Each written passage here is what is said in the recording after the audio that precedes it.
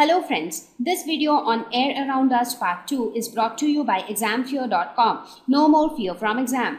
Detail. So before we start discussing about the composition and importance of air, let us have a look at some of the experiences with air around us, because the lesson says air around us, which says that air is present all around us. Now how do we believe that it is present all around us? Look at this example. Have you ever noticed that when you keep clothes outside in the sun, when you keep wet clothes outside in the sun for drying, what happens? You just put them on a rope and then you tie them with the clips. And after some time you see that the clothes keep waving here and there. And how do they wave? They wave due to the presence of air. So when you see your clothes moving here and there, you can actually visualize that okay, they are moving because air is there, because nobody else is standing there, nobody else is making them move. So air can be the only thing that can make them move. So looking at this, you can say that yes, air is present around us. Think of another instance. In fact, if you want, you can try this out yourself to prove that air is present everywhere around us. It doesn't matter whether our hair is moving or not moving, but air is present around us. So how do we prove that? So we will prove it with a very simple experiment. So all you need is a bottle. So take a bottle and make sure that the bottle is empty. The bottle is completely dry, empty. There is not a drop of anything inside the bottle. So it's a completely empty bottle. So what do you think is there inside the bottle? You would say nothing, because it's empty, so nothing is there. Okay, fine. Now what we do, we take a beaker and put some water. So we have put some water in this beaker, and now you take this bottle, turn it upside down and put it inside the beaker. What should happen? I mean, what should ideally happen? Because you are saying that the bottle is empty. So if the bottle is empty, so when I am putting it inside a bucket of water, that water should come inside the bottle. That should be the simple logic, because the bottle is empty right now.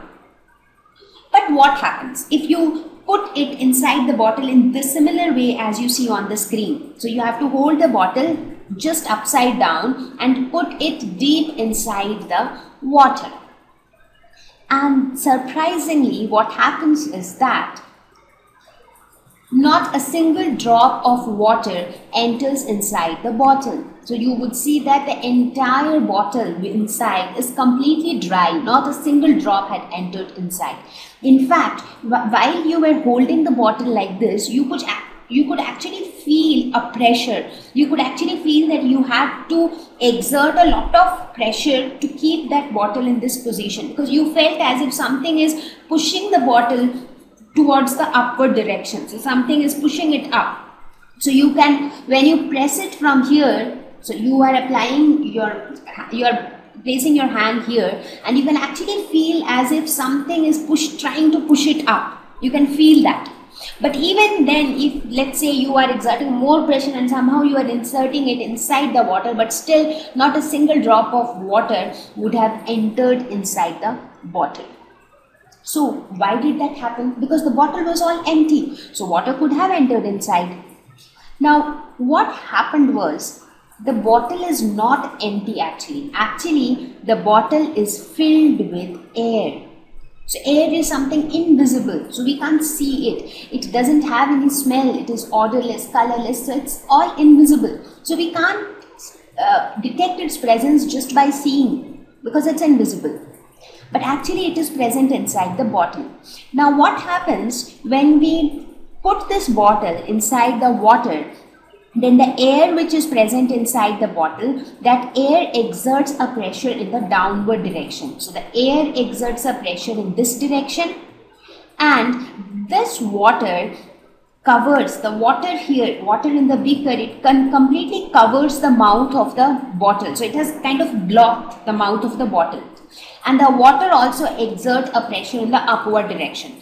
Now, the problem that arises here is air is not able to come out of the bottle, because it is not getting any way to come out, because Air has only one option to come out, that is the mouth of the bottle, and the mouth of the bottle is surrounded completely by water.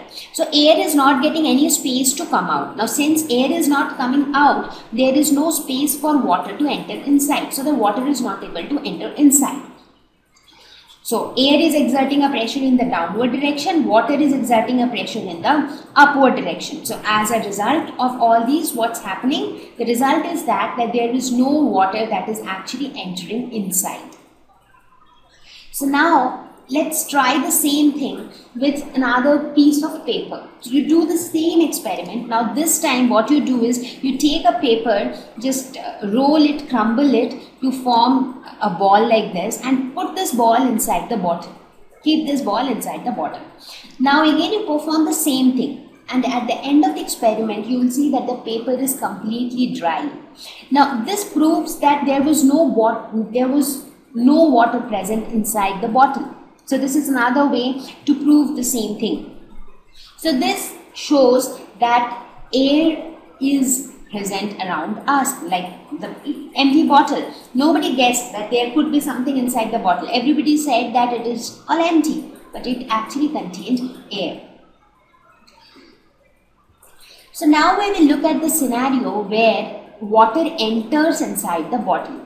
So we again take the same bottle, which is again obviously filled with air, but now what we are going to do is we will again try to insert the bottle in the similar way, but again the result would be same, no water would enter. Now what we do is we slightly tilt the bottle in this fashion. Now as soon as we tilt the bottle, the immediate thing that we observe is there are certain bubbles in this area, and immediately water starts entering inside the bottle. So as soon as you tilt the bottle, even the slightest tilt will show bubbles here, and water will start entering inside. So these bubbles, what are these bubbles? These bubbles are nothing but the air which comes out of the bottle. So bubbles, they show the presence of air. So these bubbles are nothing but the air that came out of the bottle, and as soon as air came out of the bottle, there was space for water, and so water entered inside the bottle. And as you keep tilting it, water will keep going inside. So now just wait a moment and think of a scenario. Let's say you have a bucket of water. Now say your father asked you to fetch a mug of water from that bucket. So you have that mug in your hand and you have to take some water out of that bucket. So how do you take that water? So just think about it carefully, or in fact you just right now try it out at your home. So take a mug in your hand, go to a bucket which is filled with water. Now put the mug inside the bucket. How are you able to fetch water in the mug? Only when you tilt the mug in this way. So only when the mug is in tilted direction, only then water comes inside the mug. But if you try to insert it like how we were trying before, like completely perpendicular to the water surface, so in that case there will be no water that would enter inside the mug. So that's the concept here. So the concept is that in the first case, the air was trapped inside the bottle. There was no space for water, so water couldn't enter.